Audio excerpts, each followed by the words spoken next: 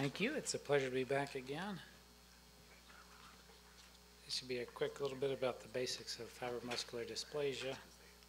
Still figuring out the...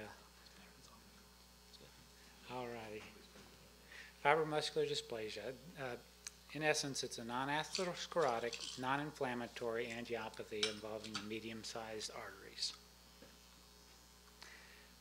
Multiple possible etiologies is kind of a combination. There may be a component of vessel wall ischemia, and histologically there may be few vasovasorum and within the vessels.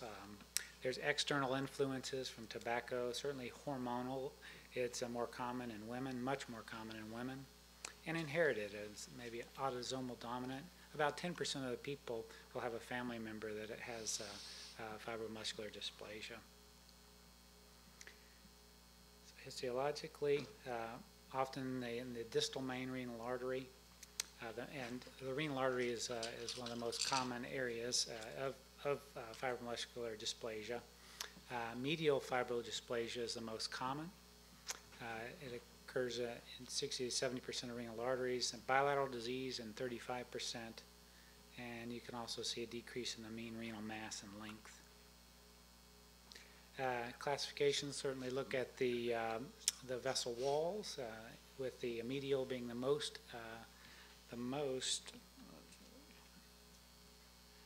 common medial fibroplasia. As you can see, the medial ones have the angiographic appearance of the string of beads, which is a common catchphrase for looking at these vessels. Intimal fibroplasia, uncommon, about 5%, and usually in children and the very young. You see smooth focal stenoses angiographically. The adventitial is a long stenoses that are quite rare. And so if you look as you look at that, medial is the most common. String of beads is the angiographic catchphrase.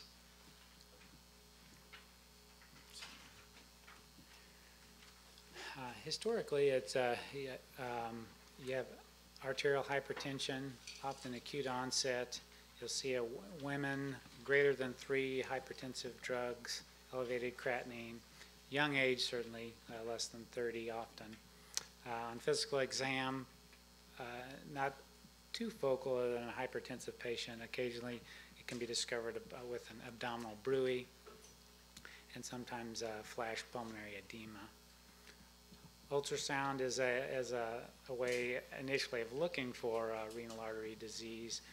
Nowadays, commonly found, discovered, are worked up with an MRA, CTA, are sometimes incidentally found with these imaging studies we have. Angiography is still the gold standard, but oftentimes it can be a delayed diagnostic test when they finally may get to this due to all the other non-invasive means. But this is an example of a right selective renal artery angiogram showing the string of beads of fibromuscular dysplasia, where and you'll kind of see where it's a bit aneurysmal, where you'll see it bubbling out, alternating between stenoses and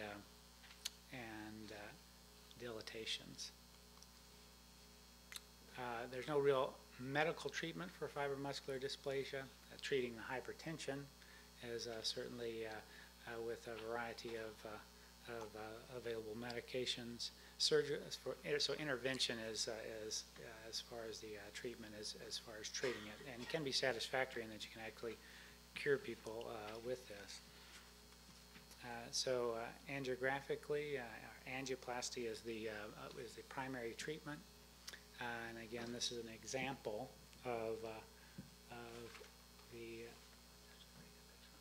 fibromuscular dysplasia, and before and after angioplasty, with a reduction of the associated gradient. Rarely do these people require a stent, and stents are definitely to be avoided as recurrent stenoses can be upwards of 20%. If a stent is placed, then if you think about putting in a stent in a young woman with small vessels, and this type of pathology is something you'd like to avoid. And this is another example. This is perimedial dysplasia, a little more focal, a bit of narrowing before and after angioplasty. Well, you're right, I can't figure this out. Yeah, and so once again, angioplasty is the go-to treatment. And surgical therapy, open surgical therapy, is generally reserved for angioplasty complications, thrombosis, dissection, perforation, or multiple angioplasty attempts and recurrences. The open repair, again, is generally for failure of endovascular therapy, often a transverse or a subcostal skin incision. You expose the kidney, and you all had a good anatomic review, and really the decision is on the right side. If you go over or behind the cave on the left side, you have to deal with the left renal vein. What conduit do you use? Do you use saphenous vein, hypogastric artery?